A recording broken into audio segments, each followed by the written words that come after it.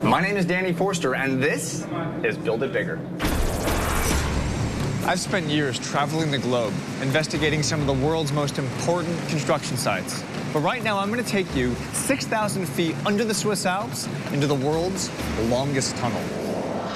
The Gotthard Base Tunnel, the most ambitious tunneling project ever attempted, cutting 36 miles through one of the world's largest mountain ranges.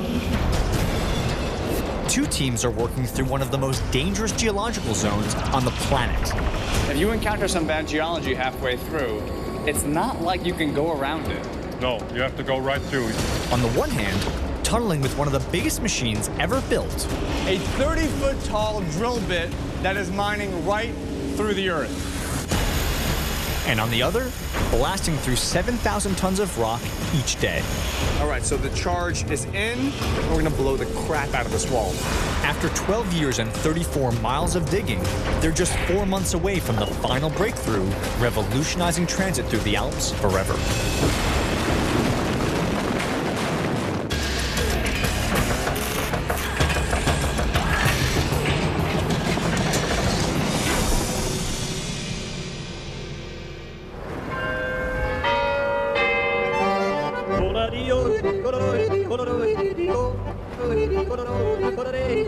I'm in Switzerland, famous for its handcrafted timepieces, milk chocolate, and political neutrality. But more importantly, Switzerland is the geographic epicenter of Western Europe.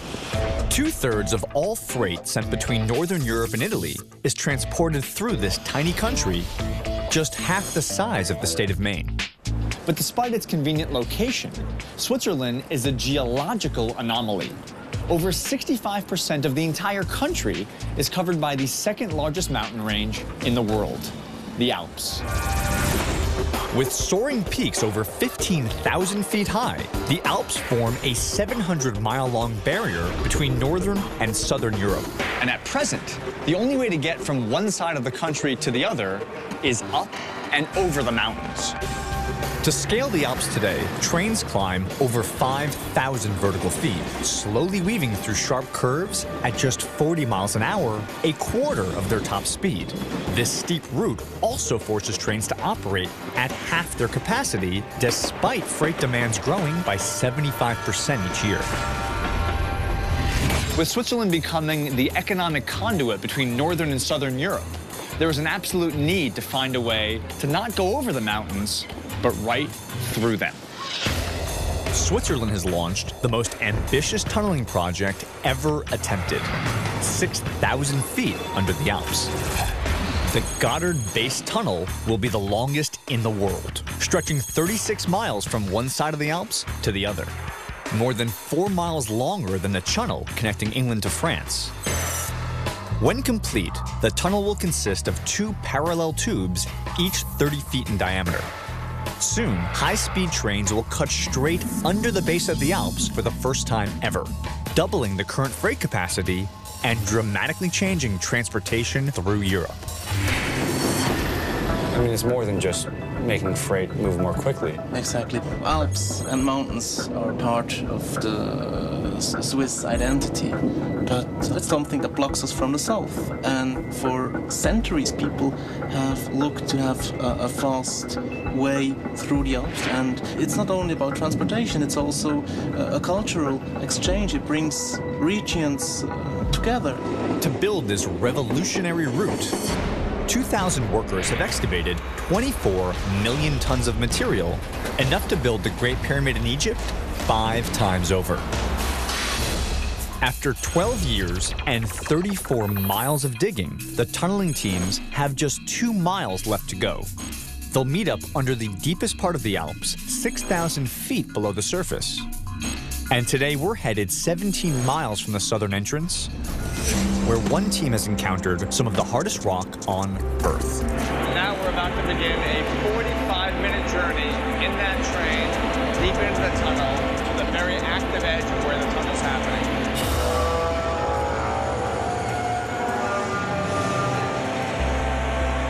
Just kind of freaky, really. Okay.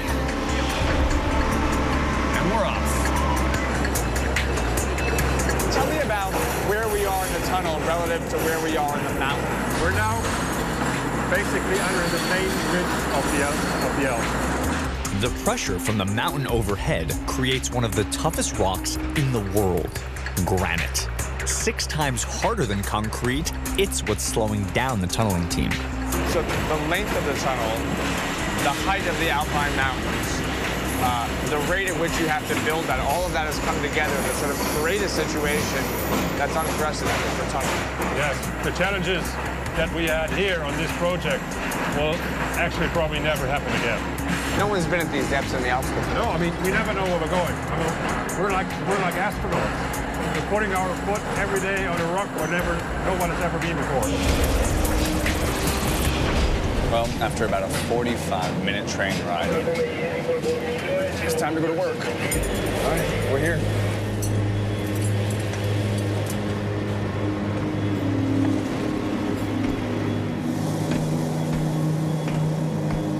So although it's a little bit hard to tell, although it looks like I'm on some big metal rig, this is the TBM. This is the tunnel boring machine.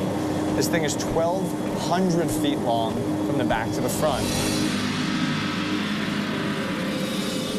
And essentially, this is what it's all about. A 30-foot tall drill bit that is mining right through the earth. One of the biggest machines on the planet. The TBM is a 3,000-ton drill as long as 4 football fields. It bores through the mountain with a 30-foot tall rotating cutter head that pushes against the tunnel face, crushing the rock, advancing the tunnel an average of 90 feet a day.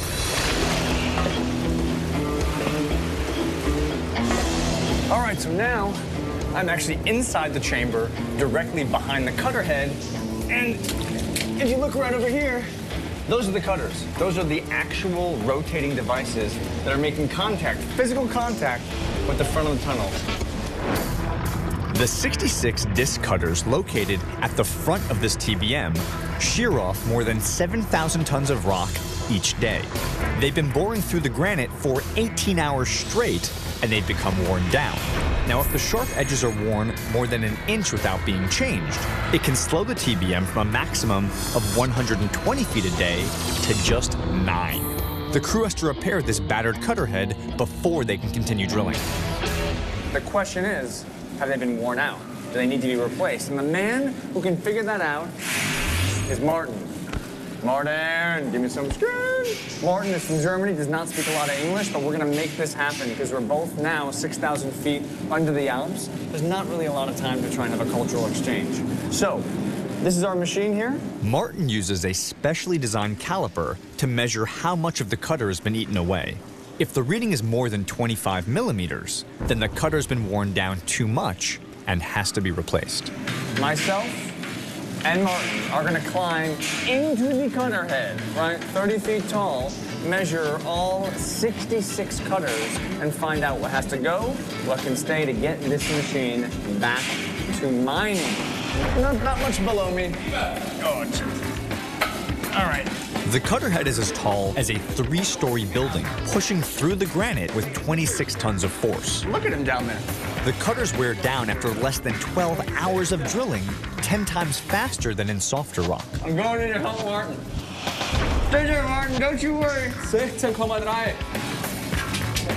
Ah, Daddy. Martin, how are you? Fine, fine. You're good? We're now in the bottom of the cutter head. I'm actually at the very underside of this 30-foot disc. And what we're here to check out is right there. There's the cutter right there, Martin. So let's measure this cutter head. All right, so now look, as the caliper extends, this is the whole point here. We look at that number, it's 18.3 millimeters, which means this cutter head of the 66 can remain onto the next cutter. How much? 4.8. 4.81, so we like that. That one's good. Next. 7.1. 7.1. Also an opportunity for joy. Ah, this okay. It's pretty good though. 7 is good. Happy. This 20 good. Very good. I guess really when you're dealing with 66 different cutter heads, it's hard to get excited after each and every one. After measuring, we found that 3 of the cutters need to be replaced before the TBM can get back to work. So essentially what Martin's doing right now is taking out the old cutter head. Auf. Here it is. He's got it. There goes the old cutter. Over the course of the project, Martin has replaced more than 10,000 cutters. Each one is made of 300 pounds of solid steel, so the crew uses a hydraulic crane to maneuver them into position. All right, and so this right here is the cutter. You'll notice the steel is at its full length, so this is the new stuff. Gotta get the old stuff. It's basically like changing a tire, a very heavy tire. You know what I mean? So we've swapped the old one out. Next step is bringing the new one. And now it's about getting it to fit in the hole, which seems to involve Martin's feet. There it is. Nice. So he's generally gotten into place. He's now using a pry bar to wedge it over. The cutter is specifically designed with just 2 bolts. Oh. For fast installation, even in awkward locations. Now Martin's shooting. Martin is now fully actually making the show by himself. Nice. Martin's now photographing his own work. Pretty good stuff. Martin, as far as I'm concerned, you shoot it, and then I'll do all the work. It's incredible that there's 66 of these things, and you can imagine they're getting worn down constantly. And this is what it takes to just change out one cutter in one unfortunately inconvenient location. All right, so the old one was taken out. Yeah? New one is in. Finished? Let's finish. You did good. You did good. You're a fast man. Come on. And now, thanks to his nimble hands and sort of perspicacity, this cutter head is ready to get back to work and start building this tunnel again. Coming up, using 1,000 pounds of explosives. This is like full-on, should I cut the red wire or the white wire situation? To blast through one of the toughest mountains on Earth.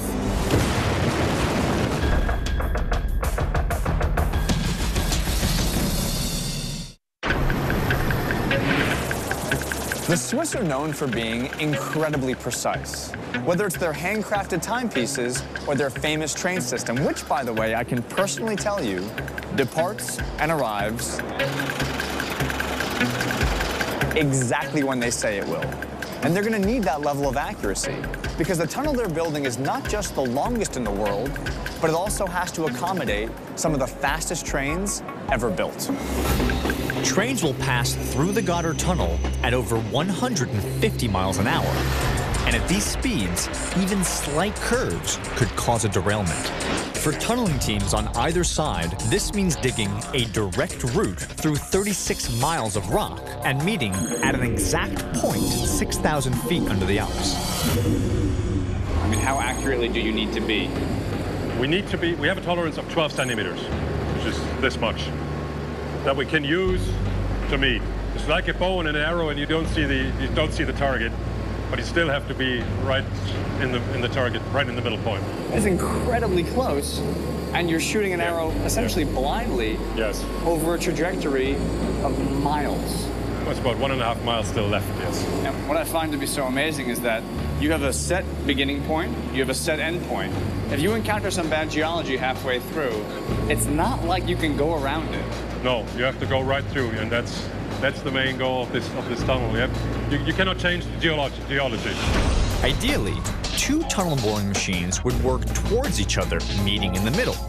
But on the north end of the tunnel, the drilling team has hit a patch of soft rock with fault lines. If they bore straight through, it could crush the TBM. So they had to resort to an older method of tunneling.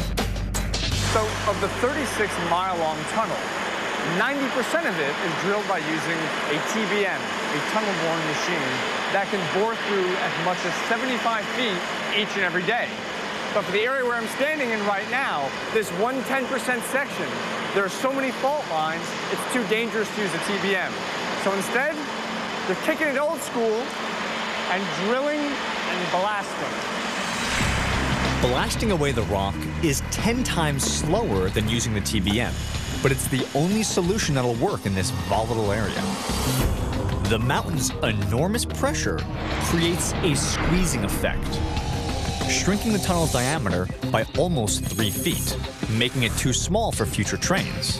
Now to prevent this, they're blasting a 3-foot wider diameter tunnel, allowing the rock to naturally squeeze down to the right size, matching the other side.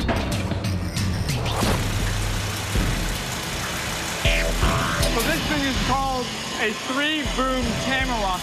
Essentially, 3 different drill bits that can put as many as 120 holes into that wall. These holes are filled with ammonium nitrate, a liquid explosive that blasts away the rock, advancing the tunnel 9 feet at a time. Coming up. Okay, so now I'm inside the cab of the 3-boom tamarack, and it's this thing and this man right here that are actually driving this thing and supporting this rock face. How are you doing? You're smoking. That's good.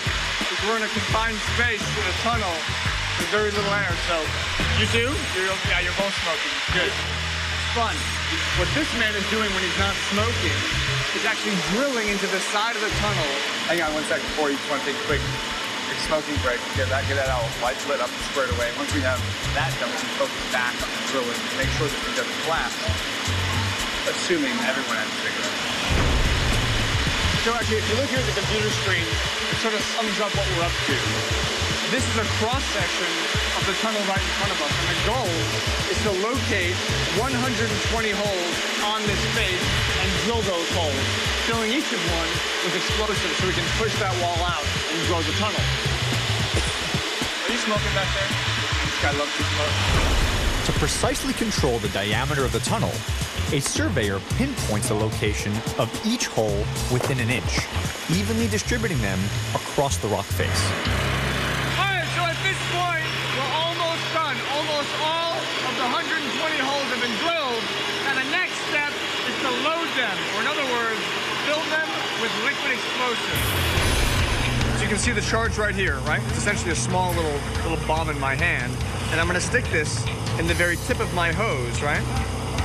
We're actually going to shoot this hose with the liquid explosives and push this charge into the very back. Therefore, when the blast goes off, this charge will actually accelerate the blast, loosen more rock, and get us those 9 feet we need. Okay, ready? The charge, the tip of my spear. Completo. Push it in, push it in.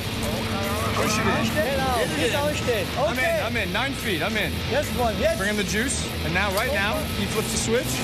Switch is flipped. Now, in this hole, look at that wig. There she is. All right, so the charge is in. We're gonna blow the crap out of this wall. Keep up. Keep going. All right, okay, here we go. The charges are tied together and timed within milliseconds for maximum control, starting at the center and radiating out. The last charges to explode are at the bottom of the face, loosening up the pile of debris, making it easier to remove. The last thing to do is to take, if you look right here, the fuse that's connected to every single one of the holes, connect that to this right here, all the explosives getting tied together with this last piece of, well, yellow electrical tape. You would have thought it a little bit more sophisticated at this point, but that's it. With the fuse connected, the explosives are live. The team retreats 900 feet up the tunnel to clear the blast radius. When the multi-million-dollar equipment starts to get backed out of the way, you know it's time to go, so we're there. All the holes are filled, charges are connected, we are done, everyone's evacuating. We're ready to blow this thing up. All right, so we're gonna hide behind this steel container right here. Now, there should be enough protection, but I wanna make this clear. The blast is happening right over there in a straight line. Okay, that's it down there, that's the end of the wall. So we're not down a corner, we're not hiding far away. There are just over 100 blasts to go before the tunnel is done. And the honor of setting them off goes to the construction company's largest shareholders. And as we speak, in his hand are the 2 wires that came all the way from that wall, physically dragged all the way there, right? He's got the wires there. He's tying them into the detonator, one to the next. This is like full on, should I cut the red wire or the white wire situation. There's about 14 different people from the company to my left here.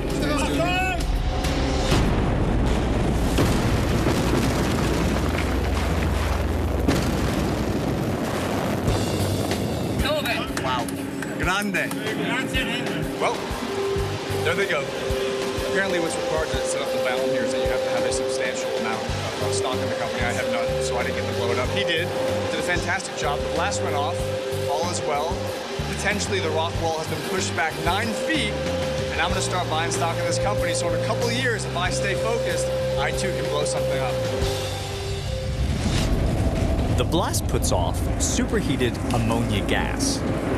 So we have to wait 30 minutes for it to clear before we can check the damage. There's still a lot of residue in the air, so your eyes do burn. Even with the gas mask, it's really hard to breathe. You can feel the ammonia in the air. Well, what do you think? Tip top, tip top. Tip top. Good? The man is happy. It'll take the remainder of the day to shuttle all 6,000 tons of debris 5 miles out of the tunnel. Well, look at this. Where I'm standing right here, 15 minutes ago, was a solid wall of tunnel. And now, I'm standing on the residue. The tunnel has been grown, pushed back by 9 additional feet. And they're gonna spend the rest of the day pulling out the muck and getting ready for the next blast. Coming up, preventing a catastrophic cave-in with a one-of-a-kind technology. Yeah, it can collapse and fall down, and that's a great problem. That's a big problem. Yeah.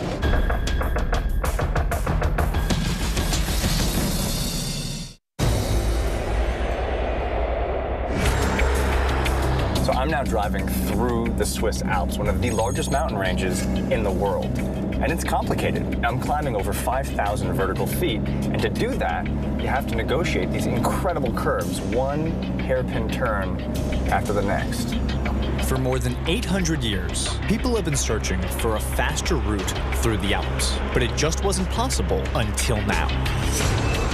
Because to build a tunnel straight through these mountains, engineers had to overcome some of the most complex geological conditions in the world. Generally speaking, land masses are formed by a series of earthen deposits, one on top of the next, for millions of years. This creates a horizontal stratification of layers. Now, as you can imagine, this is great for tunneling. The TBM goes in on one side and has the same consistent rock type all the way through the tunnel. However, here in Switzerland, things happened a bit differently. When the tectonic plates made contact, they actually folded upwards, creating a series of vertical stratifications, which make an amazing mountain range, but also make a lot of different geological types. So when the TBM goes into the mountain, it hits one type, and then a second type, and a third, and a fourth, and a fifth. Multiple different problems requiring multiple different solutions. While the blasting team works through dangerous rock on the north side of the tunnel, on the south side, the TBM has been drilling through solid granite for more than a week. But they've just hit a new layer of soft rock only 2 miles from the finish line. So the TBM has encountered some really sketchy geological conditions. Frankly, it's so dangerous, they're not able to just bore forward. So instead, they're doing a probe. And the way they're doing that is with something called the exploratory drill. The drill literally feels its way through the rock 360 feet in front of the TBM to find out if it's hard or soft. If the rock is too soft, there's a high chance it can cave in while drilling, burying the $30 million TBM and the men working on it thousands of feet below the Alps. So for example, if the drill steel goes right into the rock very quickly, you know it's soft. Exactly. But if the drill still has to fight its way through, Yes. you know it's very hard. Yes, we stay also here with our eyes of geologists, not only with digital data, to look at the rocks, how they behave. You have to actually see, feel, understand the rock. Yes. Because in reality, you're still working blind. I mean, you never actually see the rock, but only you see the way in which things interact with the rock. Exactly. It's easier today to see, to look at the surface of the moon than to know exactly what we have 10 meters inside this rock mass. To probe 360 feet into solid rock, the drill is made up of 36 10-foot-long sections joined end to end. So as you can see, what we're going to do is latch that on, tighten it up, lock it in. So in doing so, we've added a new piece of steel, creating one long 360-foot probing stick that tells us what's happening out in front of the TBM. So the man who's actually controlling the drill and the force he applies to each subsequent piece of steel is right here. Ralph. Guten Tag. Guten Tag. I'm Danny. Oh, yeah. Nice to meet you. My English is bad, sorry. My German is terrible. Okay. I started and you... Perfect. So Ralph just turned the drill on. He's going really slowly right now to get a sense for how much the rock is pushing back. As he takes his readings, he slowly increases the power. Or let's redrive. A computer records how much force it takes for the drill to cut through the rock, giving geologists a sense of what's in front of the TBM. So as you can hear, I just increased the pressure, which means the rock is actually pushing back, which is good news, because the soft geology is marching through it and actually into some good, solid, hard rock. Good rock. I like it. About 100 feet in, the drill hit good, hard granite. But it also revealed that the first 100 feet were much softer than expected. If it's too dangerous to drill through, they'll have to stop the TBM and manually blast through the danger zone, adding 5 months and $10 million to the schedule. So tell me about what was discovered during the exploratory drilling. Yeah, through the drilling, we find out some very, very soft material. So now we're very nervous of the situation. If this were soft rock, what could happen? Yeah, it can collapse and fall down, and that's a great problem. That's a big problem. Yeah. To find out if the TBM can safely move through this soft rock, geologists are doing a rare secondary exploration, using an endoscopic camera to peer into the mountain. And you don't do this very often. No, but in the moment we have a very special situation, so we use this camera thing. It's just the second time or third time ever. And so what do you hope to see by putting the camera in there? We hope to see just a small band of the soft thing, so that was good, but we don't know.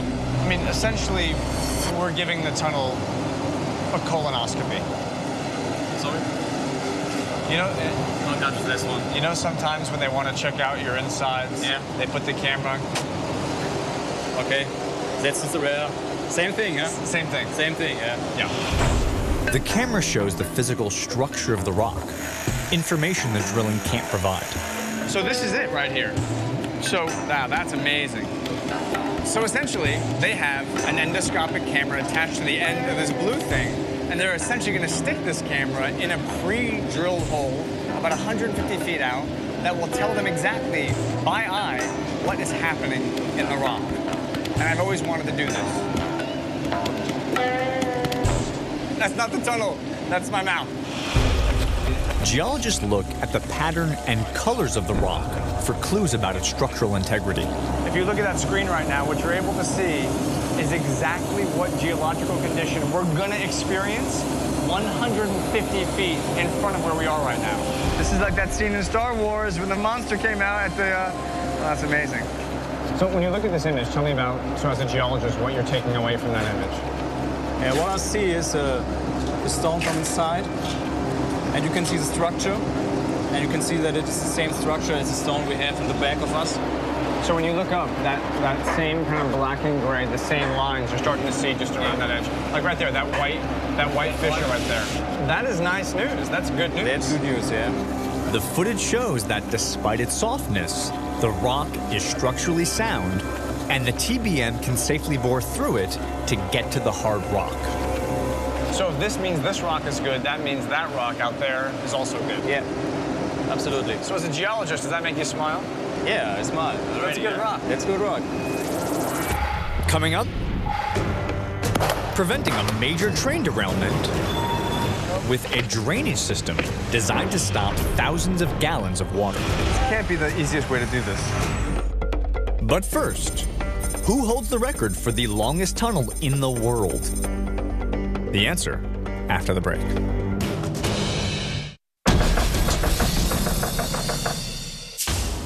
The answer to the trivia question: currently the Saikan Tunnel in Japan is the longest in the world at 33.3 miles.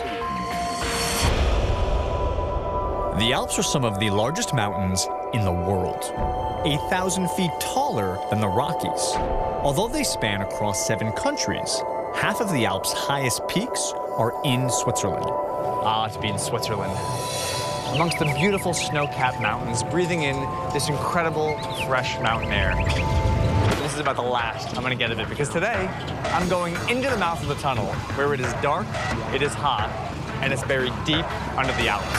The Gotthard Base Tunnel gets its name because it cuts through the base of the Alps more than a mile below the peaks.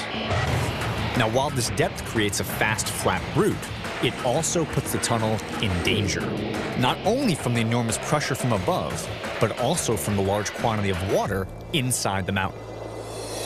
The Swiss Alps, if you think about it, are a waterlogged mountain range. There are lakes and streams up top, as well as snow-capped peaks. And when that snow melts, all that water will slowly percolate through the mountain and ultimately come down into the tunnel, rusting the steel and eroding the concrete. Over 1,000 gallons of water seep into the tunnel every second.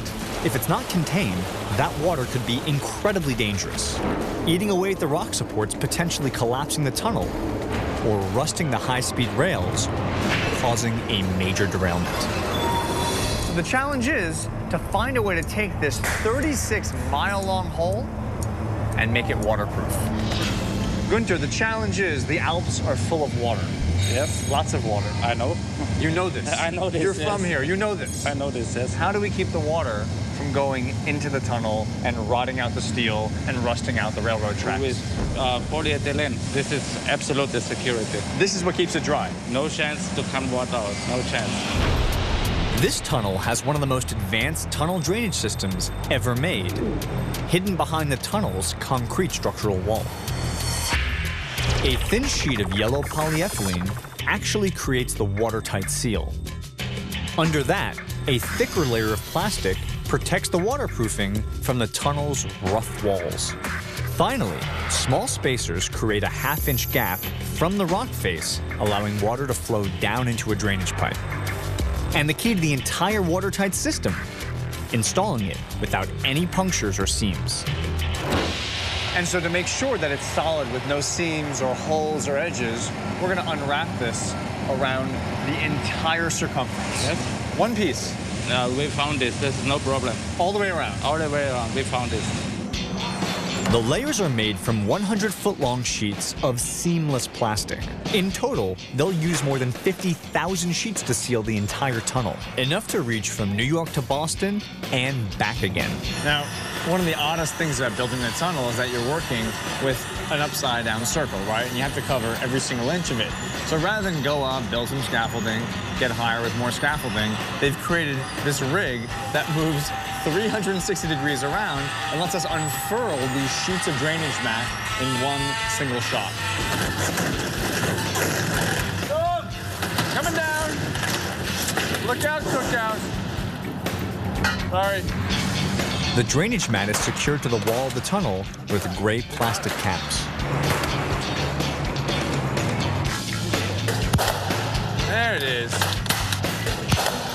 They do more than just attach the drainage mat to the tunnel. These caps are made from the same polyethylene as the yellow waterproofing, and when heated, the plastic bonds together, seamlessly attaching the waterproofing to the tunnel walls. So what Philip's doing right now is taking a heat torch, putting it on the back of the plastic, and melting just a little bit. So there's no tape, there's no nails. He's literally melting the two pieces to form one solid bond. The heat gun, called a hot air welder, melts the plastic at 600 degrees. We're going up top now, huh? Yeah, give me the heat, give me the heat. So essentially he just put 600 degrees behind me, and now I'm pushing the rubber against it to melt the two one to the next, and it is burning the crap out of my hand. And we don't stop, we keep moving. We're doing this in one shot. We're moving, we're moving. Ow. Oh no. My side, more. You gotta be kidding me, why don't you guys wear gloves? This can't be the easiest way to do this. That is the easiest way, believe me. Gunther, what's going on? You're going nuts out here. We've taken one piece, wrapped around the entire circumference of the tunnel to guarantee that absolutely no water gets in. But to do that, It is absolutely madness. Just pure madness. Günther's team can install up to 10 sheets a day. And with just 2.5 miles done, it's going to take them 2 more years to waterproof the tunnel. So now that we've done this, essentially, this section of the tunnel, the longest tunnel in the world, has just become watertight. No chance. No chance? I work here, no chance. You did it? Yes, I did. Günther said no water's coming in. If you believe anyone on this site, and there are some very reputable people, I would believe Günther. Günther? Thank you. Thank you, sir. Although the water has been contained, the tunnel still faces enormous stress from the mountains overhead. With peaks up to 15,000 feet high, the tunnel is under trillions of tons of pressure and has to have an extremely strong reinforcement to keep from collapsing. The tunnel is now totally watertight. The next step is to give it its strength in the form of a solid concrete cylinder. The way they do that is using this apparatus right here, something called sliding formwork. Basically a 30-foot-long mold, this formwork shapes the concrete into the final structural wall, almost a foot thick for strength. All right, here it comes, check that. As he turns that wheel, it's opening up. This concrete is coming out, and we're gonna fill the entire circumference of this tunnel, 30 straight feet of it, and that begins right now with this concrete. Now the concrete is flowing. You hear that each pump, it's pushing the concrete through this tube, up top, and down into the formwork.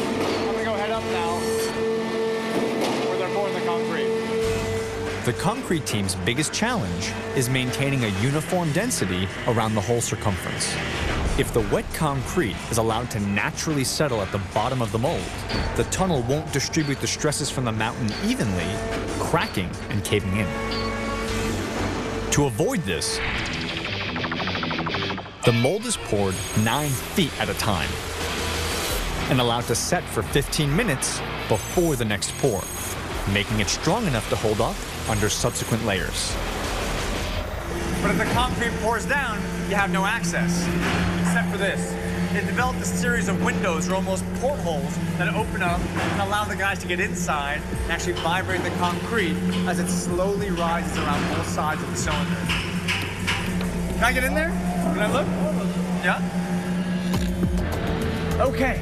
So where I am right now is actually what will become the concrete wall. This is the outer layer, this is the inner layer of the formwork, and as you can see, the concrete is getting poured in and will slowly rise, filling this 1-foot cavity all around the tunnel. This 30-foot section will require over 20,000 gallons of concrete, making a wall strong enough to stand up to the enormous pressure from the mountain above.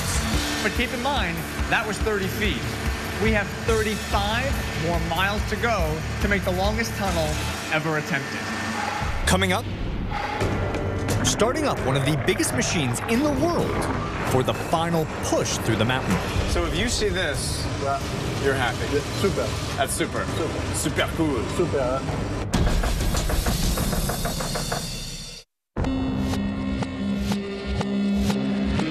The Gotthard Mountain Pass is one of Europe's most important trade routes. And since the 13th century, engineers have been struggling to find a faster way through. People always tried to improve, actually, ways through the Alps. First it was just horses with freight on their back, then they built a small street, then actually the boom came with the railroad. Even 100 years ago, the desire would have been, if possible, to bore right through the Alps, have a straight shot. Exactly. It's just that in the 19th century, the people didn't have the technology to build such long tunnels. The technology finally caught up 12 years ago when Switzerland broke ground with their first tunnel boring machine. Now, they're just 4 months away from completing the first high-speed route through the Alps. But the TBM has got to stay on course with surgical precision to ensure a clean breakthrough.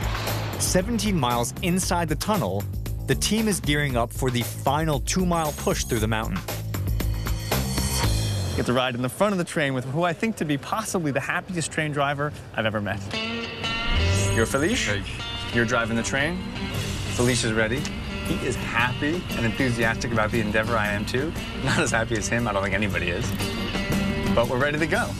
Come on, let's do this. Let's do this. I love it. Great. All right, we're going in. After 16 hours of intensive geological exploration of a dangerous section of soft rock, the TBM team is finally ready to begin drilling. Are we here? Yeah. End of the line.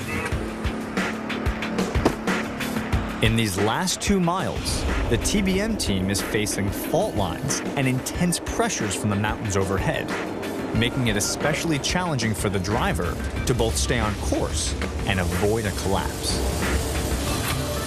Hello, sir. Hello. How are you? Fine. I'm Danny. Yannick. Yannick? Yeah. Yannick, are you driving the TBM? Yeah. All of this madness out here, all this driving and all... Right here. Yeah. We're advancing right now. Yeah. So finally, after some time, some very complicated geology, Yannick behind the ostensible wheel of the TBM is smiling because the TBM is mining. We're pushing against the open rock face and rock is coming out of the cutter head and out of the tunnel. So if you see this, you're happy. Yeah, super. That's super. Super cool. Super. As Yannick drives, a team installs metal support beams to keep the tunnel from collapsing. They've got to stay in constant contact to keep the TBM at just the right speed. If the machine moves too quickly, the crew won't be able to put up enough rock supports, leaving the tunnel dangerously weak. This is how fast we're moving. This is for millimeter. So right now, as we speak, we are moving 53 millimeters per minute. Yeah. 53 millimeters, so that's 5 centimeters per minute. So that's like a very small amount of distance in a minute. This moves very slowly. Very slowly. As he controls the speed, moving less than 2 inches a minute, Yannick also plots the course to meet the drilling team on the other side of the tunnel. A deviation of just 0.05 of an inch, about the thickness of a CD, could cause a misalignment of more than 2 feet by the time they break through. To realign the tunnel, they'd have to shave off tons of material from the existing walls, changing its shape and compromising its integrity. So as we speak, we are angling a little bit to the left and a little bit up. During the 9-hour shift, Yannick checks and adjusts the TBM's heading more than 100 times based on real-time GPS readings. He controls the horizontal and vertical path with the TBM's 2 massive grippers. They also propel the TBM forward, advancing it 6 feet with each stroke. This moment is perfect. No have power, good penetration. It's perfect. Yeah, perfect. We have good power, good penetration, good travel speed, beautiful looking rock. What more do you need? Other than maybe not being 6,000 feet under the Alps. But barring that, we are finally in good shape. Yeah. When you need one drive machine, I'm going to New York. You want to come to New York? Well, the good news is Yannick wants to come visit me. The bad news is his method of transport is using a TBM, which at 49 millimeters per minute means he'll come visit me in about 14 years. After a half-century of planning, Switzerland is just 5 years away from completing the longest tunnel in the world. And if all goes well, high-speed travel through the Alps will be possible for the very first time. Switzerland is famous for the Alps. It is what's defined the image of the nation for hundreds of years. But at the same time, these mountains have also transformed the country into a barrier, disconnecting it from the rest of Europe. So the historical challenge has always been to find a way to connect to other countries while contending with this enormous geological impediment. And it's been an 80-year dream to not just get over the Alps, but find a way through them. And after 20 years of design and construction, they have just about made this dream a reality. And if you come to Zurich in 2016, you can hop on a train and be in northern Italy in just 2.5 hours. And all the while, travel right through one of Mother Nature's biggest obstacles.